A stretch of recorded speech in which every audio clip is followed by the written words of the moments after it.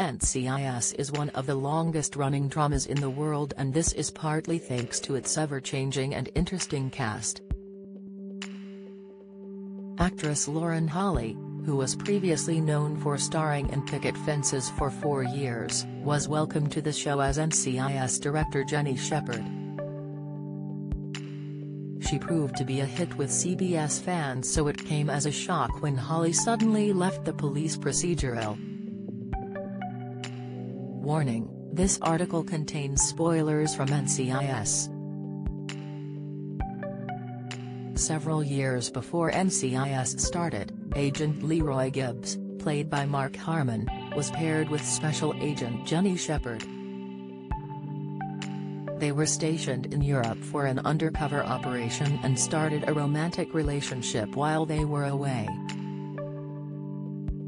However, when Gibbs was ordered to return to the USA, Jenny was offered to run her own NCIS unit in Europe, so she decided not to return with her partner.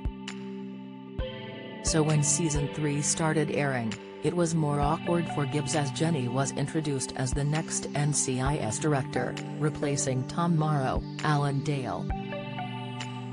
Shetland fans work out Jimmy Perez's replacement as Jenny and Gibbs' flirtationship continued until Season 5, when tragedy struck during an investigation.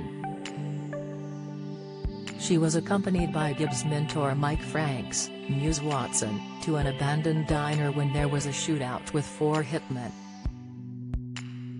They managed to kill a number of them, but Jenny died of her injuries sustained in the gunfight. Her body was shortly discovered by agents Tony Donoso, Michael Weatherly, and Ziva David, Co de Pablo, who had to break the bad news to Gibbs. Why did Lauren Holly really leave NCIS as Jenny Shepard? While it came as a surprise to viewers, it hadn't to actress Holly, who felt it was her time to go. She admitted on her website that she was growing bored of her role and wanted to move on to another project.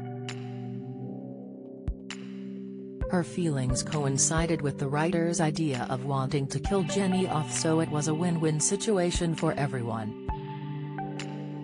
Holly wrote, "To be honest, now that the work bug had bitten me again, I got bored with my part of the director. Then the decision was made to kill me, and boy did they. About 5 different ways." Shetland viewers rage as fan favorite killed in explosion, reaction, NCIS exit, what happened to Mike Franks? Why did Muse Watson leave? Cast, NCIS Hawaii's Whistler pays tribute to co-star Jason Antoon, tribute, following her dramatic exit. Holly did return a few times as a figment of Gibbs' imagination. Her final appearance was with Harmon in 2015, and she hasn't been seen since. Holly has starred in various popular shows like Motive, Haley Dean Mystery, Designated Survivor, and Tiny Pretty Things. The actress' most recent role was in the drama Family Law as Joanne Kowalski. When it was Jenny's time to go, she was soon replaced by Leon Vance, Rocky Carroll, as the director of NCIS.